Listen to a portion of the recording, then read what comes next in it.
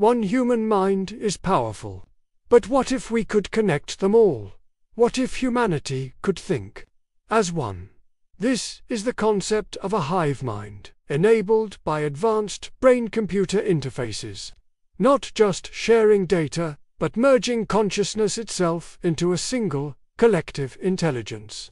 The potential would be godlike. A collective consciousness could solve problems in seconds that would take individual humanity centuries. Disease, poverty, war, all could become relics of the past. But what is the cost? In a collective consciousness, where does the individual end and the hive begin?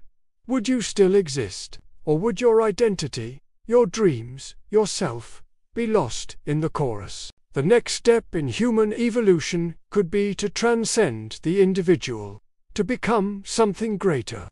But would it still be ... human?